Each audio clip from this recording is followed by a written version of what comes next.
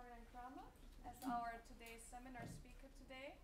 Florian has done his PhD at the University of Natural Resources and Life Science in Vienna, Austria. He then joined Peter Palese's group at Mount Sinai School of Medicine as a postdoc, where he was already working on designing and developing a universal influenza vaccine, which is right now in clinical trials. Yes? Yeah. So, talking about applied science, really goes from bench to bedside. So, he now has his own lab since a couple of years at Mount Sinai School of Medicine, Icahn School of Medicine, and he is interested in looking at adaptive immune response, antibody response against glycan shields of RNA viruses. So a lot of the work he has been doing was in influenza, but really also he has been instrumental when in the beginning of the pandemic, his lab has shared plasmids coding for the spike protein with hundreds of laboratories around the world, including Shane's, I think. So he really has been from the very beginning instrumental in studying and understanding the immune response against SARS-CoV-2, and that's what he's going to talk to us today about antibody responses to SARS-CoV-2 in infection and vaccination. So thank you very much, and I'm looking forward to it. All right, thank you very much for the introduction. So this is a very nondescript title. I could talk about many things, but what I'll try to do is I'll give you first a little bit of an intro what we did early in the pandemic in New York at Mount Sinai. And then I'll go into a few aspects of immunity to SARS coronavirus 2 that I find specifically interesting, and I have included some findings that are unpublished that we're really actively working on right now. Just to start out, my disclosures, Mount Sinai has filed IP on antibody tests for SARS-CoV-2 and also for vaccines that we have in development right now, and I'm actually going to talk a little bit about that. As an introduction, I wanted to start from the beginning. For a lot of us, this pandemic started earlier than actually when the pandemic was declared by the WHO. A lot of us got interested in this in the end of December of 2019, when there was a report from the Chinese government to the WHO, basically saying that they had pneumonia of unknown etiology in Wuhan, and that's kind of where all of this most likely started. Probably started somewhere in the countryside and was then brought to Wuhan, probably via animals that were sold at this animal market, but this is when all of this started. Where are we now with SARS coronavirus 2? I think everybody assumes the pandemic is over. If you look at the current numbers, you can see that officially we had about 690 million infections worldwide. That's certainly an underestimate. A lot of them didn't get recorded. And officially we have about 6.9 million deaths due to COVID-19 globally. If you look at these epicurves, initially it looks like there were a few cases. That's a complete underestimate because the diagnostics were not up and running. But then you see this wave character, and this huge wave here is actually Omicron, the BA1 wave, followed by a BA2 wave, BA5 wave, and then waves. I think this here is specifically infections in China when the virus made it into the country. When we look at deaths, you see that initially there was already a very high death toll, and we had a pretty big problem in New York in the beginning of the pandemic. And then you see the waves basically coming and going. And what you see here, this is again the Omicron BA1 peak, and that's also reflected in deaths. So this virus was far from attenuated. It was actually as lethal as the original or the alpha variant, which is just less lethal as compared to the delta variant. The good thing is that the number of deaths are not going down, but the virus is of course not going to disappear. So this number of 6.9 million COVID-19 deaths is of course an underestimate. If you look at excess mortality globally, currently the idea is that we had about 22 million deaths due to COVID-19, which is in the ballpark of what we are assuming for the 1918 pandemic of influenza with H1N1, but of course the population was much smaller back then, and so this is not as severe, but it's likely the most severe respiratory virus pandemic since 1918.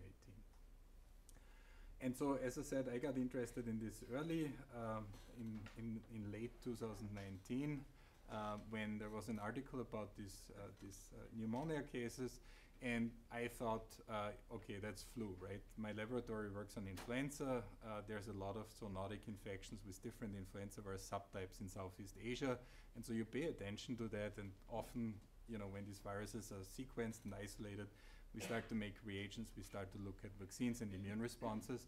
And so I paid attention to that. But 10 days later, it became clear that this is a coronavirus and not an influenza virus. My lab wasn't a coronavirus lab.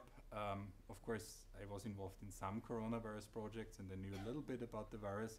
And when we looked at the sequence, you know, it was basically clear that if you want to look at protective immune responses, the first and foremost target for that would be the spike protein, right? Most coronaviruses only have one surface glycoprotein, and that's the spike. Some have a second one, but this only had one, and so that was the most important target for neutralizing antibodies, hypothetically, right? You need to show all these things, but the idea was that if you have an antibody that binds to the spike protein, specifically to the receptor binding domain, that would block interaction of the spike and the receptor binding domain with our cellular receptors, and that would basically protect you from infection. And so we do a lot of these studies for influenza, and we thought, okay, maybe this virus will come to the US as well. And so we started to prepare reagents and assays that we could use just in case we would get infections. We actually started to bank serum samples in January as well, and we started to bank specimens from respiratory infections that were RSV negative and influenza negative. And we actually found later on that the first cases in New York probably already occurred in January and not in late February. And so we worked on that. It was actually relatively hard to set up assays initially because we didn't have samples from infected individuals. The CDC didn't share. And we ended up getting some samples from Australia and Finland, and that allowed us to set up a very simple ELISA assay to look at seroconversion. It's actually boring. It's not rocket science at all, but we basically set up an assay where we could screen for people who were already seropositive for SARS-CoV-2. And that became important in the end of February when we started to see a lot of cases in New York. And of course, there were no treatment options. And one idea was, okay, if we have somebody who has already antibodies, then we can take that plasma and we can use it to treat people with severe infections, right? That didn't work out that well in the end, but it was one of the options that we had in the beginning. And so we transferred an ELISA assay from my research laboratory to our clinical laboratory, which is a CLIA lab. And that assay basically was a two-step ELISA just to look for people who were truly positive and had high titers. And it was the first time I did something like that, but we got that approved by the New York State regulatory authorities still, I believe, in March of 2020. And the FDA approved it as lab-developed test in April of 2020 in a very unconventional way. I'm not going to talk about it. And of course, we also wanted to share these reagents because this was a pandemic, and you have to share these things and help others to set this up. And so we wrote a protocol. We published that at some point, open access, but I just put it on my homepage. Everybody could download it, and that was basically for reagent generation and for setting up the ELISAs. And we also shared these reagents with more than 250 labs. Initially, we just shipped these things out, which got me into big trouble with our tech transfer office. But I have to say, I would do it again. I wouldn't ask them for permission next time either. And so, of course, we had this set up, and then interesting questions appeared when the pandemic started to develop, right? You might remember these newspaper articles. Initially, a lot of people in Asia reported that there were reinfections that happened very frequently, right? It later turned out that in this case, it wasn't reinfections, it was persistent RNA that was detected. And there was one paper by a Chinese group that reported that antibodies would go away within 8 weeks. And if you work on antibodies, you know that that's not a thing, right? They don't disappear within 8 weeks. And so we sat down, and we in this case is a collaborator of mine at Sinai, Viviana Simon, and myself, and we wanted to set up a study to ask 3 questions. The first one was, how long do antibodies to SARS-CoV-2 last after natural infection? The next one was, how well are convalescent individuals protected from reinfection? And the last one was, can we define a correlate of protection, and can we figure out how high your antibody titer needs to be in order to protect you? We failed completely with the third one, but other smarter people solved that actually. But I think we had some answers for the first 2. And so in order to do that, we set up a study that we called BERRIES, or Protection Associated with Rapid Immunity to SARS-CoV-2. And that was in April of 2020. At that point, we already had a lot of people in New York who had been infected and had recovered, including in our healthcare worker population. And so we set this up as a healthcare worker cohort with the aim to enroll approximately 500 people, half of them naive at the point of enrollment, and the other half already with antibodies present or with previous infections. And the idea was to just follow them, look at antibody kinetics. Initially, we were pretty ambitious about that. We bled them every 2 weeks. Now the intervals are a little bit longer. And we wanted to study the risk of reinfection. And we also collected saliva samples from them because we wanted to look at mucosal immunity too. And so we got funding for that from NIH relatively quickly. And they also said that the study is too small, we should expand it. And so we teamed up with different investigators that are in the civics network and started to set up larger cohorts, specifically the one in Michigan, which was run by, or is run by Aubrey Gordon, has about 3,000 people in the cohort. I'm not going to talk about these other studies, I'm just focusing on the data that we had. And so the easiest question to answer was, how do we look in terms of antibody kinetics? And this is basically showing what we found initially in the cohort. We have here on the y-axis antibody titers, just ELISA against the spike protein, and here time since enrollment. So this is not infection, this is enrollment. And a lot of people, when they enrolled in the study, were already 2 months, approximately 2 months past their initial infection. So you see some antibody titers coming down here, but there's not really a strong waning effect. You actually, they stay relatively stable. Of course, we are lacking data points out here to the right, but that is because these were healthcare workers and they were, of course, getting vaccinated. And I'll show you that data in a bit. And we found that approximately 5% of people who initially had antibodies seroreverted, which is, not a bad rate at all. You see that for flu as well. So everything looked relatively normal. And then in that cohort, we also monitored for infections. And as I said, we had naive individuals, which are symbolized by these blue which are these blue symbols here. And then we had people who already had antibodies at study enrollment. And these are shown in orange. And then you have the mixed ones, which are basically people who seroreverted. And when we looked at infections, and this was in the first year, there were no variants around yet, you can clearly see that there's a huge effect, right? 10 out of the 11 infections were in the naive individuals. 1 was in a seroreverter after that person lost detectable antibodies. And that basically, in our case, showed that infection protects you from reinfection relatively well. And of course, we were not the only group doing things like that. There are a lot of studies out there, including 2 very large studies from the UK that show that this protection from reinfection is very solid and initially was in the ballpark of what the vaccines did when they were rolled out. So 90+% protection. This also held true when Delta came around. It changed with Omicron, and we think that the reason for that is that neutralizing antibodies wouldn't neutralize Omicron anymore, and that led to reinfections. But with Omicron, this was really the first time when you saw a really large proportion of reinfections. But still, even nowadays, you can measure protection. It's low, but it's statistically significant. There's a few studies that show protection from reinfection with Omicron that are around 25% in terms of protective efficacy. And so, since this was a healthcare worker cohort, all of these people got vaccinated in the end of 2020 and the beginning of 2022, and that gave us the 2021, and that gave us the chance to look at how immune responses would develop in naive individuals when they got vaccinated, and how immune responses would develop in people who already had an infection previously and then got vaccinated. Before I go into that, I just wanted to contrast infection-induced immunity and vaccine-induced immunity, because there are differences. It's not like one is better than the other, but there are certainly big differences.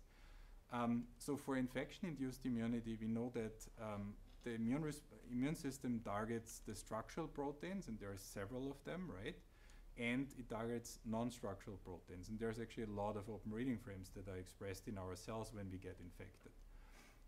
In addition to that, viruses appear as quasi-species, right? You probably, when you get an infection, you probably get some diversity within the same host. And so the immune system might actually see a little bit more diversity. And then potentially in an infection, the antigen can be present longer. There was a study from Rockefeller, for example, where they found the antigen even 6 months after infection in the gut. And in addition to that, when you get infected, you get systemic immune responses, but also mucosal immune responses, because that's the infection site, right? The downside here is that it's variable. Some people respond very well, and for others, the response is very poor. And that is in contrast to vaccination, where we see, at least in healthy adults, the response is relatively homogeneous and it's strong. The other difference here is that it's just the immune responses to the vaccination are just focused on the spike, at least in the US. In other parts of the world that's different, but our vaccines only have the spike in it. It's a consensus spike, at least it was before the bivalent vaccines were rolled out. And you get mostly systemic immunity, because injected vaccines are really not good at inducing mucosal immune responses. So those are the differences you have to keep in mind. All right, and so this is a graph that shows you what happened after vaccination. Again, on the y-axis, we have antibody titer against the spike. On the x-axis, we have time after vaccination, so first shot here, second shot here. And then we have two groups. In orange, we have people who had pre-existing immunity through infection. When they get their first shot of vaccine, their antibody titers shoot up. The second shot doesn't actually do much in our study. And then you get this waning phase, and it seems like there's a stabilization phase afterwards. In naive individuals, initially this looks a little bit different, right? So you get your first shot, antibody titers go up. You get your second shot, they go up further, they're boosted. But then you also get the same waning phase and the same stabilization phase, with the difference that the GMDs, or the mean titers of the blue group, are always lower than of the orange group. So initially, people were very worried about this waning part here, right? We see here a drop of about 10 to 15-fold between the peak titers and then the stabilization phase here. And a lot of you are probably more knowledgeable when it comes to cellular responses in terms of B cells than I do, but basically this is what you would expect. This is a response that's driven by plasmablasts, which pump out a lot of antibody, but are transient and actually disappear after about 2 weeks. The antibody sticks around because it has a longer half-life, right? It has a half-life of about 21 days for IgG1. And then you get this decline over time, and this stabilization phase is probably driven by long-lived plasma cells in the bone marrow that can get very old, and some of them can stick around lifelong. So that wasn't actually a very big surprise, but I think the public saw that as surprising. The other point was, you have this variable response through, that is induced by infection, with some people being low, some people being high. And when you got vaccinated, everybody got boosted up. So people profit from getting vaccinated from that type of hybrid immunity. The other observation that we had was, of course, we kept monitoring infections. And the interesting part here was during that phase, and this again was before Omicron arrived in New York, we had 14 breakthrough infections, most of them with Delta. and they were exclusively in the blue group. We didn't have a single breakthrough infection in the orange group. And this might have to do with this difference in quantity, but it might also have to do with a different quality of the immune response. And what is also important here is that after Omicron hit, we started to see breakthroughs in the orange group as well. But the trend still is holding. So the hybrid immune have a better protection even from infection even now as compared to people who had been vaccinated only. The other important point was that typically when you get, as I said, a natural infection with a respiratory virus, you develop a systemic immune response. You get a lot of IgG in serum. That IgG actually can protect the lung. That's important because that protects you from severe disease. But you also get secretory IgA responses in the upper respiratory tract. And that is in contrast to injected vaccines, which typically drive a very strong systemic immune response, but very often not a robust immune response in the upper respiratory tract. You can actually get some of the IgG when it's very high that ends up in the upper respiratory tract, but typically you lack this specific secretory IgA response. And one idea, and we'll get back to that in the end, is that you could actually induce that, mimic the natural infection by intranasal vaccination and still get this protection in the upper respiratory tract. And as I said, the systemic immunity is important to protect you from severe disease, but if you want to get protection from infection, you likely need to have protection in the upper respiratory tract. And so we had saliva samples. And we were able to look into that also in these two different groups, right? The hybrid immune versus the people who only had been vaccinated. And we set up, again, relatively simple ELISAs. On the one side, we looked at IgG in these saliva samples, and on the other side, we looked for secretory IgA. And you can easily do that by having a monoclonal or a secondary antibody that targets the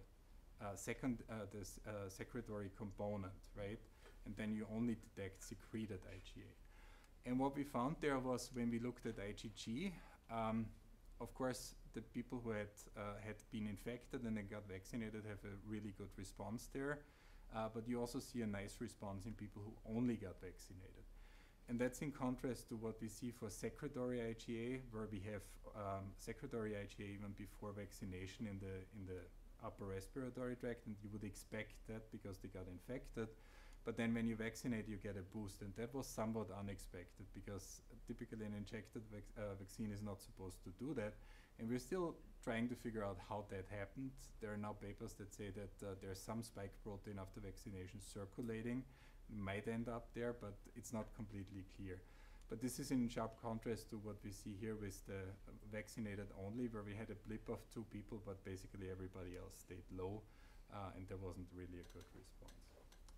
And just to kind of look where these responses come from, we correlated serum IgG with saliva IgG, and there's a very nice correlation, again, suggesting that the saliva IgG is coming from serum, but we don't see a good correlation with serum IgG and saliva secretory IgA, again, suggesting that that's made locally. And so in the end of 2021, we started to get into booster vaccinations, right? People got their first booster shots, and we wanted to now look at what are the kinetics there.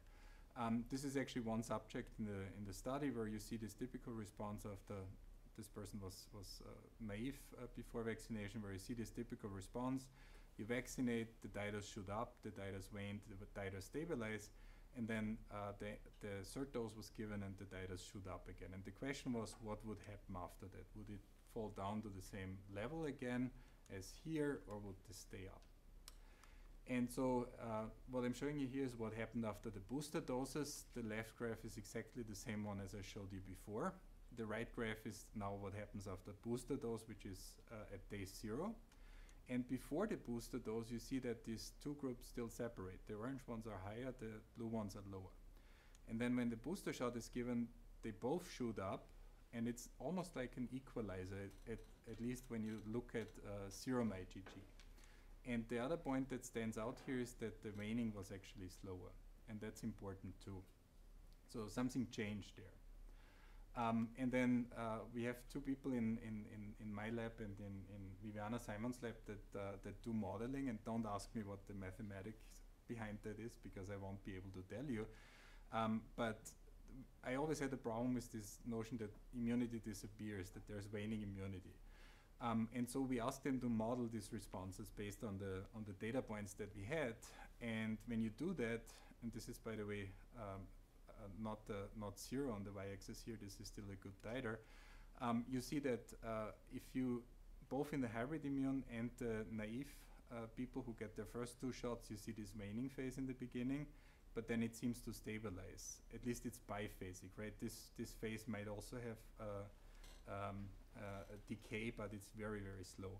And then if you look at boosted individuals, there's less waning and then a stabilization at a much higher level. And then, of course, the next question was now with the bivalent boosters, how would that look like? And this is something that we just put together. So we looked at antibody levels before the bivalent booster and after the bivalent booster. We now did basically not stratify into hybrid immune versus non-hybrid immune. We just wanted to know what would happen if the other question was if there would be specific antibodies now against the new variant, against BA.5. And so we looked initially at binding and neutralizing antibody titers, and this is shown here.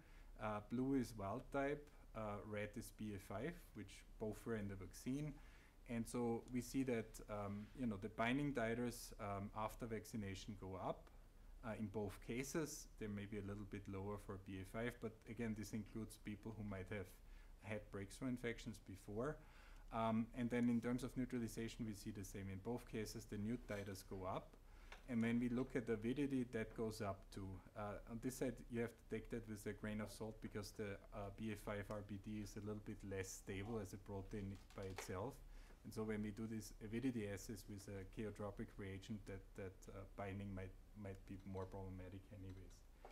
But we wanted to answer the question if there are in serum specific antibodies to BA.5 now, if the vaccine is able to do that. And so what we did was we coupled the wild type receptor binding domain to beads, and then we depleted the serum of any antibody that binds to the wild type RBD. And this is shown here, right?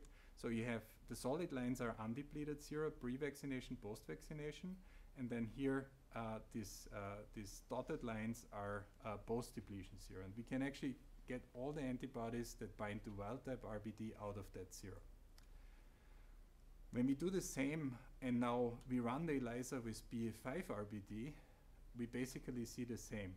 So hypothetically, if there would be antibodies that only bind to BA.5 RBD but not wild type RBD, you shouldn't be able to deplete all of that, but that was possible.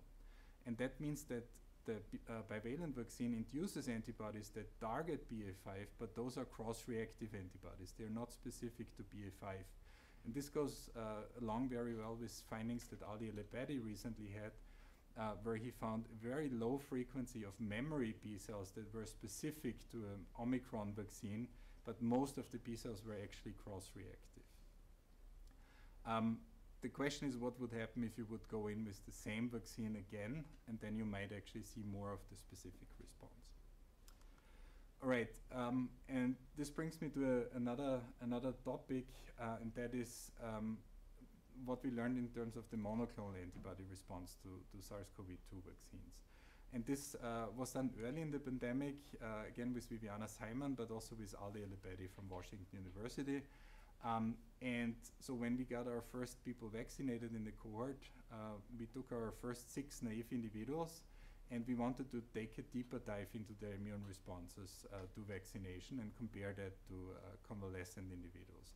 And this is shown here in terms of serology. Here on the left, you have spike binding titers of people who had the SARS-CoV-2 infection. We stratified them into low, intermediate, and high responders.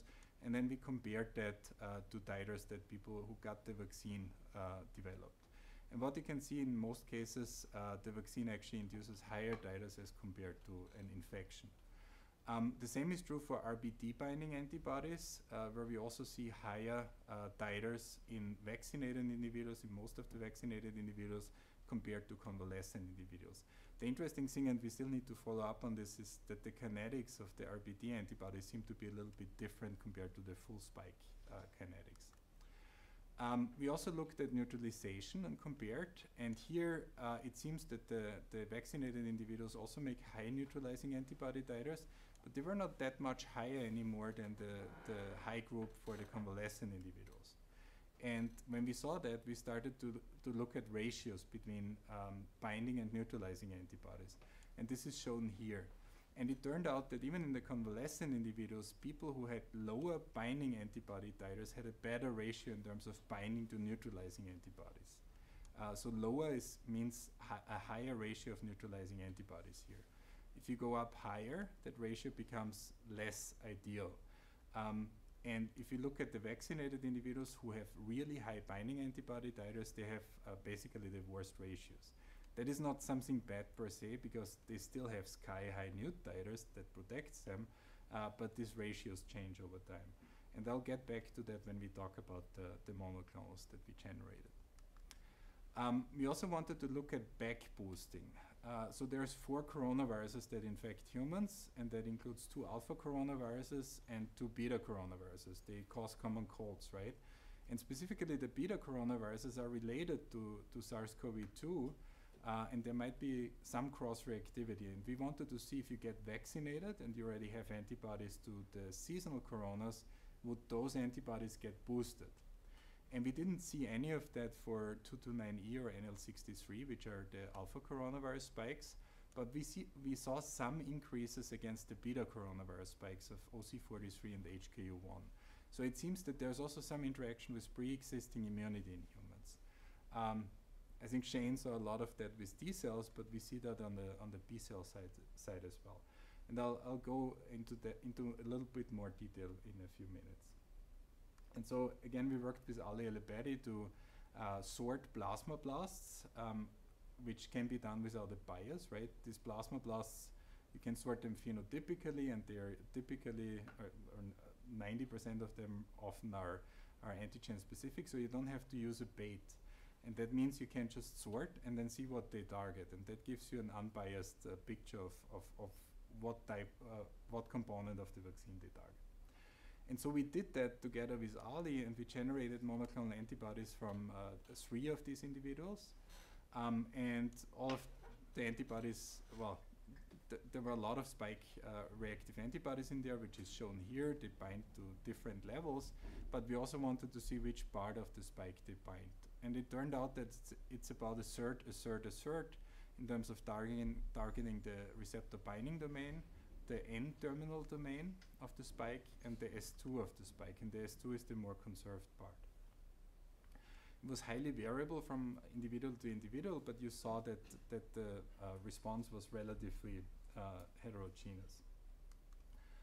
And of course, when you have these antibodies, the next question is, are they functional, right? And so we ran them in a neutralization assay.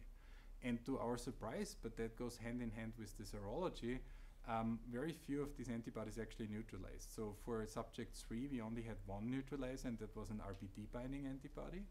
For subject 5, we also had 1 neutralizer, which was actually the most potent one, and that targeted the NTT. And then subject 6 was lucky. Here we had 5 neutralizers, 4 of them targeting the NTT and 1 targeting the RBD. And we also wanted to look at this back boosting effect, at this cross-reactivity, right? So we also ran all of these antibodies against the spikes of the seasonal coronaviruses. And sure enough, we found 5 antibodies that bound to the OC43 spike to different levels, and 3 of them actually bound to the HKU1 spike. And those had relatively matured CDR3s, so the hypothesis really is that they were initially, these B cells were initially induced by seasonal coronavirus infections and then reactivated when people got this vaccine. But the other question was, you see all these antibodies and very few of them neutralize, right? What do the other ones do? Are they beneficial? Are they detrimental? Is it just trash antibodies? Which I actually don't think there's any trash antibodies, but you know, the question is, what do they do? And so in order to look at that, we used a mouse model that we had established with one of our Barix mouse-adapted SARS-CoV-2 viruses, where you actually just transfer antibody IP into the mice, and then you challenge them with a lethal dose of that mouse-adapted virus, and then you monitor the mice and look if they lose weight, and if they survive the challenge. And that's exactly what we did here. And so I stratified the antibodies here by RBD antibodies in A, anti-D antibodies in B, S2 antibodies in C, and then we had 2 antibodies that didn't bind to the subunits but bound to the spike, and I call them non-typable here. And neutralizing antibodies are shown in red, and you see that typically, when you challenge the mice, they lose weight, but if they get neutralizing antibodies, the mice are protected from weight loss to a certain degree. And that was something that was expected. But if you look at the black lines, those are non-neutralizing antibodies, and these non-neutralizing antibodies actually, at least some of them, protect the mice from disease relatively well too. And interestingly, this one, this one was cross-reactive to OC43, so it bound different coronavirus spikes. So now why I'm interested in that? The reason was Omicron. So when Omicron appeared in the Thanksgiving week of 2021, we saw, if you looked at the sequence, you realized right away that most of the neutralizing antibody epitopes were changed, right? The expectation was that neutralizing antibody titers would suffer a lot, and most people wouldn't have good neutralizing activity against this variant anymore. And this is exactly what you see here. These are convalescent individuals. Here's neutralizing activity against the wild-type virus, here against Omicron. Most of them fall below the limit of detection, right? Double vaccinated people, there was a huge drop in neutralizing activity. 30% lost all detectable neutralizing activity. And the same was even true for triple vaccinated individuals and hybrid immune individuals, although there was residual neutralization, but there was a steep drop in neutralizing activity, about 20 to 25-fold. But the interesting part was that this was not true for binding antibody. So this is basically the same set of people, but now you're looking at drop in just binding antibody to the RBD entity or to the overall spike. And you do see a drop here from wild type to Omicron, but the drop is about 2 to 2.5-fold. So much less, right? And what we also saw during Omicron was that there were breakthrough infections, but a lot of people had protection from progression to severe disease. And the idea is that this was mostly mediated by T cells, which also kept were also able to cross-react to the Omicron variant. But we think that actually some of the non-neutralizing binding antibodies are involved in that protection as well, most likely through FC-FCR interactions. But because we saw this cross-reactivity to Omicron, we also wanted to ask, is there any cross-reactivity beyond SARS-CoV-2, right? This is a phylogenetic tree of spikes from different coronaviruses. It's biased towards beta coronaviruses. Here we have SARS coronavirus 2. SARS coronavirus 2, the Omicron variant is closely related, of course. Here you have SARS coronavirus 1, and different others are baculoviruses, right? Then we also in the beta coronaviruses have the He baculoviruses, no baculoviruses, MER baculoviruses, which includes MERS coronavirus, and then M baculovirus, where our seasonal beta coronaviruses sit. And then outside of that, you of course have the alpha coronaviruses and the gamma and delta coronaviruses, which are actually not known to infect humans. And so we wanted to know what's the cross-reactivity against all of this, and so we just made the spike proteins and ran the assays. Again, just simple binding assays to see how much reactivity you now have against these different spikes. And we started out with pre-pandemic serum to look what the baseline was, right? And the baseline is actually very clean. So what you see here on the x-axis are the different spike proteins, right? Here we have the Bacchus, MER Bacchus, M Bacchus, He Bacchus, no Bacchus, then alpha, gamma, and delta and gamma coronaviruses. And what you see here is that you have reactivity to HKU1 spike, which pre-pandemic, which makes sense because people get that as seasonal infection. You have reactivity to OC43, which also makes sense because people, that's circulating in humans.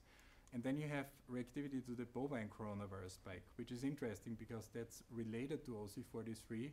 And supposedly OC43, at least that's a hypothesis, caused the 1889-1890 Russian flu pandemic well, it's more than 100 years ago, but when it split off from this bovine coronavirus. So it makes sense that they're antigenically related.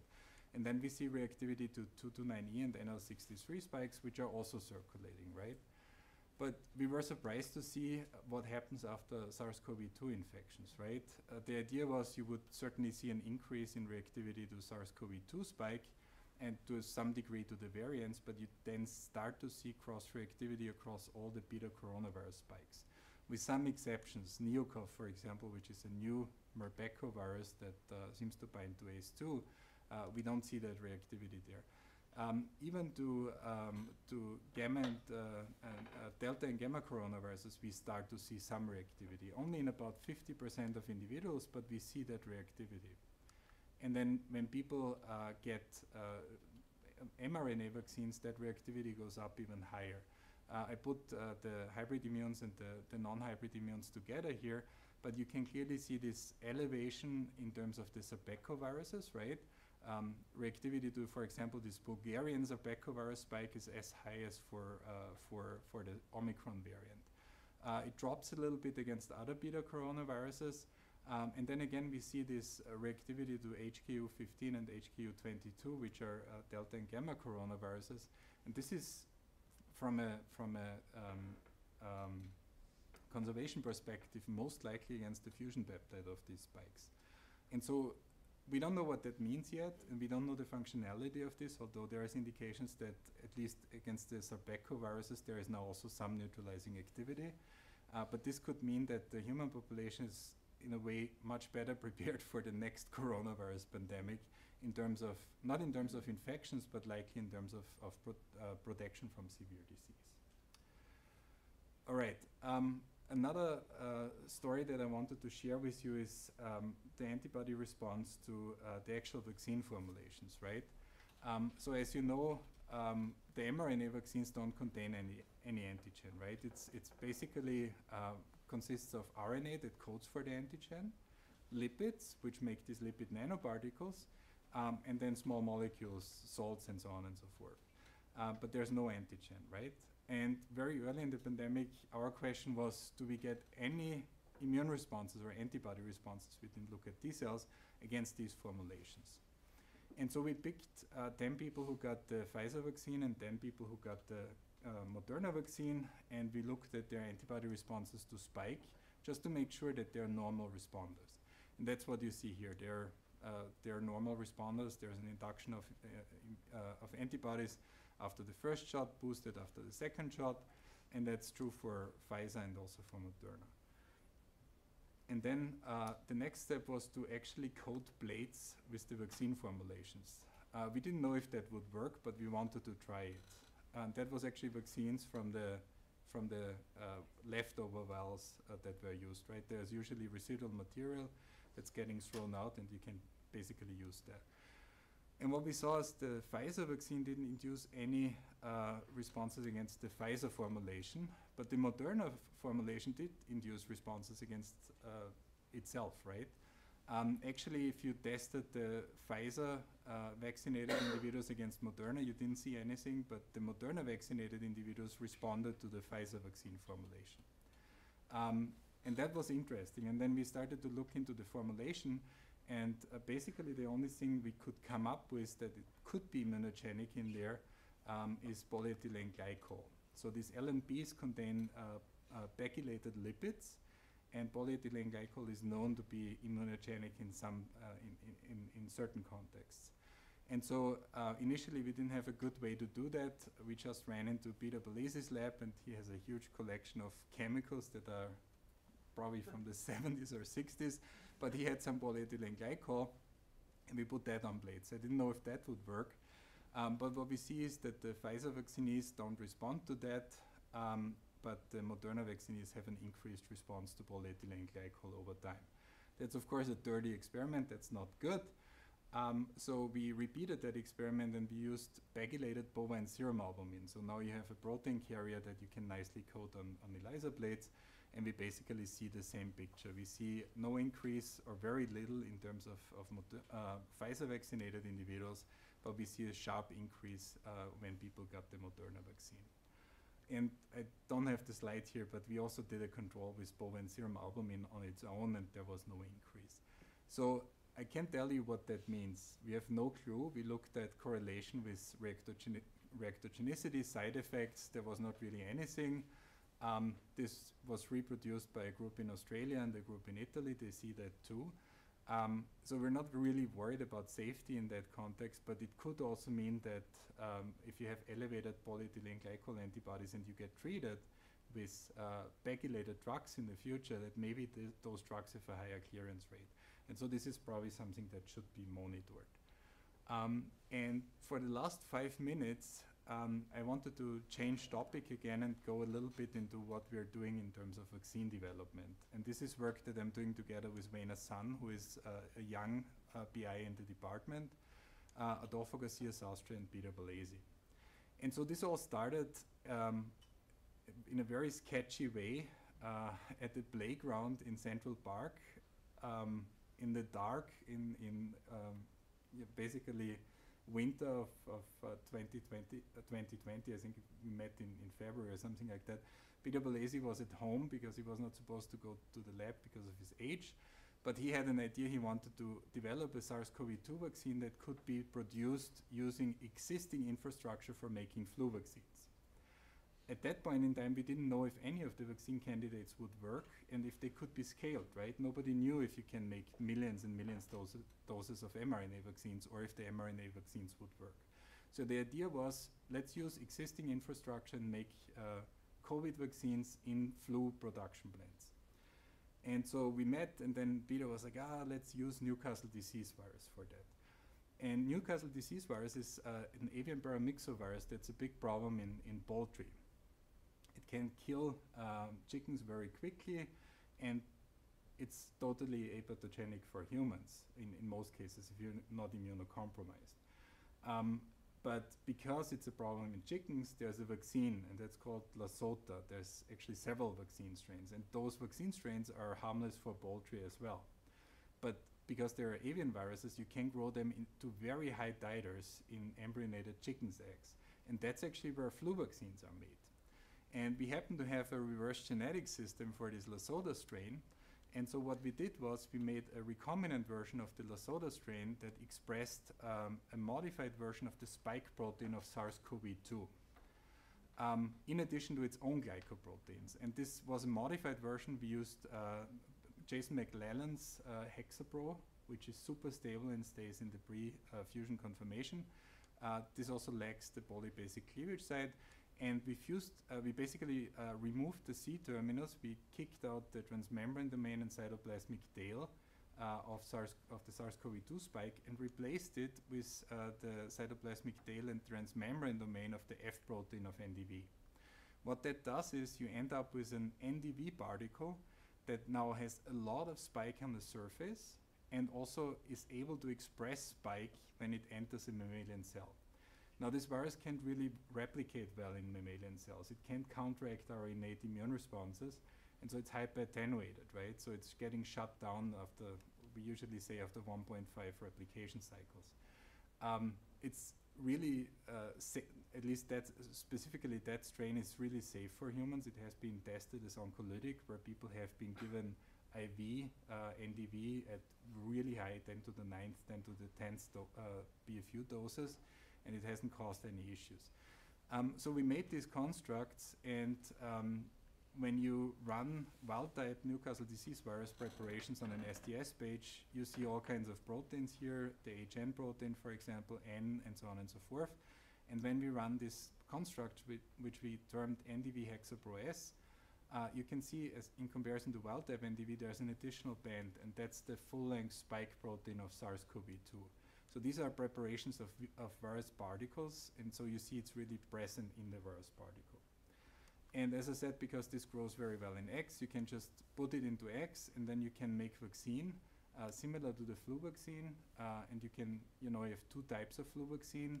One is a live vaccine, flu mist, which is also grown in eggs and then can be given live intranasally, or you can purify it, inactivate it, and then give it similar to the regular flu shot.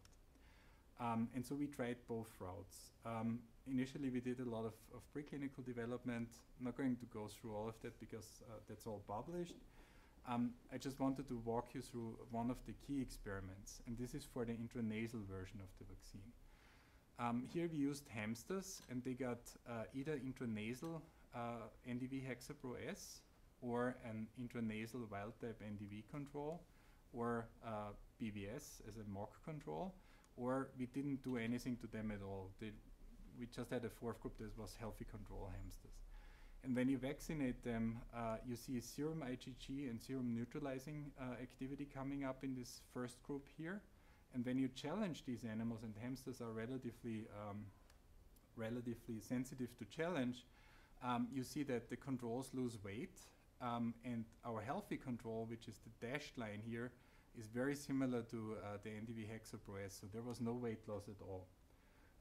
And when we started to look at virus replication in different organs of these animals, we saw that when they were vaccinated, there was no replication in the lower respiratory tract, but there was basically also not a lot of replication in the upper respiratory tract. So there's this one outlier here, but in most cases there was also no virus in the nasal washes.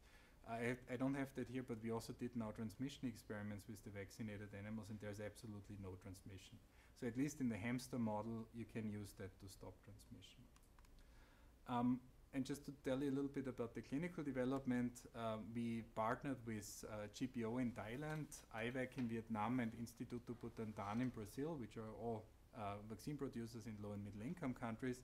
And those three made inactivated version of the vaccine. In Thailand, we're now in phase 3. This is completely enrolled, and the idea is that there will be a readout in summer, and Brazil and Vietnam a little bit behind. And then in Mexico with Avimex and also at Mount Sinai, we tested live versions of the vaccine. In Mexico, partially as injected vaccines. They're now done with enrollment for phase 3 for that too. But also as intranasal vaccines, and we have one trial at Mount Sinai that we are wrapping up right now in a phase 1 trial where we give the vaccine intranasally as a booster dose as well. I'm running out of time, so I'm not going to go through all the details here, but this is some data from a secondary analysis from Thailand, where individuals received either 1 microgram doses, 3 micrograms, or 10 microgram doses of the vaccine, and then in 2 cases also with an adjuvant with ODN 1018. And then we compared the neutralizing response in that trial to people who had in New York, so that's a comparison that is a little bit biased, but in New York in our Paris cohort had gotten the Pfizer mRNA vaccine or who were convalescent. And what we saw was that there was not really a big difference between the groups. So we see good neutralizing activity induced by these vaccines. And in Vietnam, the phase 2 that was run there was actually run with an active control, which was in their case AstraZeneca. And what they saw, and this was all done by an independent CRO, was that they call it Covivac in Vietnam, that the vaccine actually was superior to what you see in terms of neutralizing antibodies with AstraZeneca. So we're hopeful that some of these candidates in some of the countries will get licensed this year. And just to conclude, initially we saw that humans induce robust and long-lasting antibody responses to SARS-CoV-2 infection, even if the infection was mild. We think that the neutralizing antibody response to SARS-CoV-2 is relatively complex, and it's not just against the RBD. We think we know too little about mucosal immunity.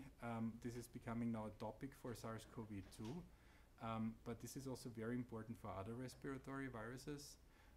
We see these non-neutralizing antibodies coming up, and at least in animal models, we see that they can be beneficial, and that's unclear for humans so far.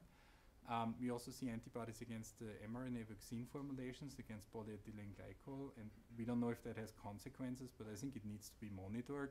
And then, of course, we think that our vaccine candidate could be really a game changer as intranasal vaccine. But it's also nice that vaccine producers in low and middle income countries have that platform and can actually make vaccine in their countries. And for those countries, it was actually given out on the humanitarian license, so they can basically do with these vaccines whatever they want. And it was really nice to see how countries like Thailand actually took that and developed it and moved it into clinical trials.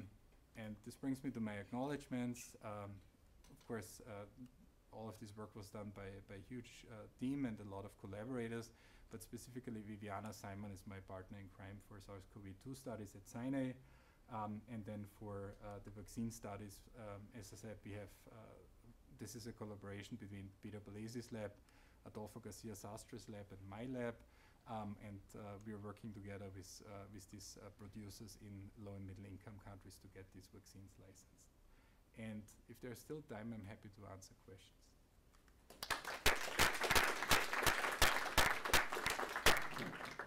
Well, thank you. Are there any questions? Yeah, go ahead. Regarding the PEG antibodies, I'm not sure I missed it, or if you didn't say it. You think this is because of the dose of Moderna or because of the formulation? Yeah, that's a good question. So it's not completely clear. So we know that the dose of mRNA is higher for Moderna, right? It's 100 micrograms, at least in the initial vaccine, compared to 30 for Pfizer. The composition of the LNPs is different. So it's not clear and it's not published how these ratios of pegylated lipids compare. So it could be the dose, but it could also be a different ratio in pegylated lipids, and the lipids are different, and that might make a difference too. So I'm not 100% sure, but I would like to know too. And I have a very big follow-up, like based on this, but also in the broader sense for the mRNA vaccines. What do you think is the biggest shortcoming for the mRNA vaccines, and how would the ideal mRNA vaccine? I'm not so sure there are that many shortcomings. I think they're overhyped. They are one vaccine platform that's out there that's very useful in certain situations. Yeah, in my opinion, one of the shortcomings might be the reactogenicity that's associated with them. And another shortcoming is that it's relatively hard to formulate them for intranasal vaccination, right? If you would just use the regular Moderna vaccine and give 50 microliters of that to a mouse intranasally, the mouse dies, right? So I think those are the two things that I think need to be optimized for future use. But in general, I think just because that's maybe also a misconception when we talk about COVID-19 vaccines in the United States or in Europe, right? The truth is that many more doses of vectored vaccines and inactivated vaccines were used worldwide in the initial rollout phase, in the initial year, right? So I think the important point is mRNA vaccines are super useful, but there's other vaccine platforms that are as useful and in some situations might actually be better. Yeah. The cold chain is another issue for some of the mRNA vaccines, certainly, in terms of worldwide availability. Absolutely. I mean, I think there are now data that suggests that you have better stability at 4 degrees Celsius, and I think the CureVac vaccine, which failed in clinical trials, but that might have other reasons, that was long-term stored at 4 degrees Celsius too. So I think there are technical solutions for that, but in the beginning there was a big issue. Yeah. And I mean, just to the point that there might not be a silver bullet. If you look at Moderna's data with flu vaccines, right, the hope was that mRNA vaccines for flu would be great, right? And they're working, but they're just comparable to regular flu vaccines, right? Except that they have higher reactogenicity. One more question? I wanted to ask about the cross-reactivity of, I think it was human serum after SARS coronavirus. Why the earlier coronaviruses that we're all exposed to didn't generate that level of cross-reactivity? Were those vaccinated individuals after the start of the pandemic and something about the vaccine gave that? What was different? So we saw it also after infection, but it's a very good question, right? for the pre-pandemic serum samples, the caveat is that they were just taken before the pandemic, right? We don't know when these people had their last OC43 infection or their last NL63 infection. And if you would take those sera 4 months or 4 weeks after infections, you might see more cross-reactivity. So there might be a time factor too. We don't have enough of those serum samples. We could do that. That's an important caveat. So it could be a timing question, but it could also be basically just this interaction between the different coronaviruses that you get more cross-reactivity. But yeah, that's something we need to look into further. It's a very good point. I think there is also a young scientist lunch, and so if you plan on going, it's not on the second floor as it usually is. It's right here on the first floor. So maybe you want to ask a question then? Yeah, sorry. Well, thank you.